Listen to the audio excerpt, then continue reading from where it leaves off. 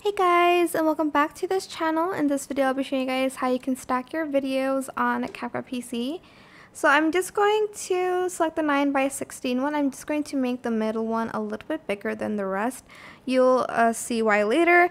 And I'm going to copy and paste that, and I'm going to select cutout, and I'm going to select auto cutout. And then once you're done with that, I'm going to place one video like at the bottom here, maybe like on this one. And then I'm going to apply a different like background underneath this one. Let's see which one I should use. Let's go to scenery, and if I can find one.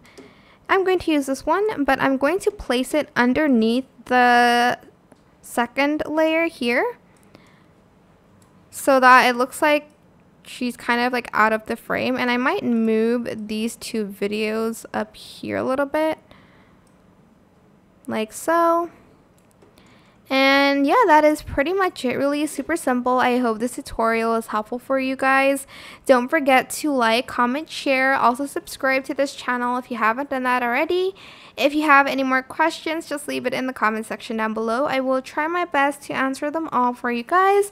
And if you found this video helpful, please click the thanks button above the description box down below. Thank you so much for watching. Bye!